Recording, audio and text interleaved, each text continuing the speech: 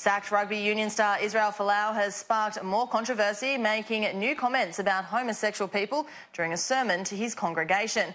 Folau told a church in Sydney the devil is trying to instill homosexuality and gender fluidity into society. The 30-year-old took aim at young transgender people undergoing treatment.